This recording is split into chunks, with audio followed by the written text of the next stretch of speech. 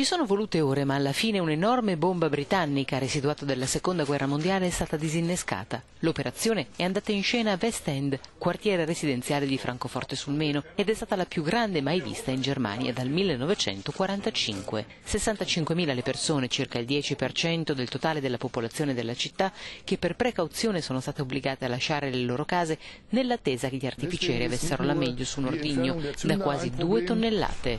Il problema non è solo togliere l'innesco, ma anche i detonatori, ma in questo caso tutto è andato molto bene perché hanno fatto un lavoro fantastico. Per permettere che l'operazione si svolgesse nella massima sicurezza, le autorità hanno fatto evacuare gli abitanti in un raggio di 1,5 chilometri, ma alcuni se la sono presa con tutta calma e il via al disinnesco è iniziato con 2 ore di ritardo. Per tutta la giornata agenti di polizia hanno sorvegliato il quartiere. L'obiettivo era quello di evitare furti negli appartamenti o nei negozi. Le autorità comunali avevano messo a disposizione i padiglioni della fiera per le persone costrette a lasciare le proprie case. Su 7.000 attese però ne sono arrivate soltanto 300. La bomba era stata scoperta all'inizio della settimana in un cantiere edile.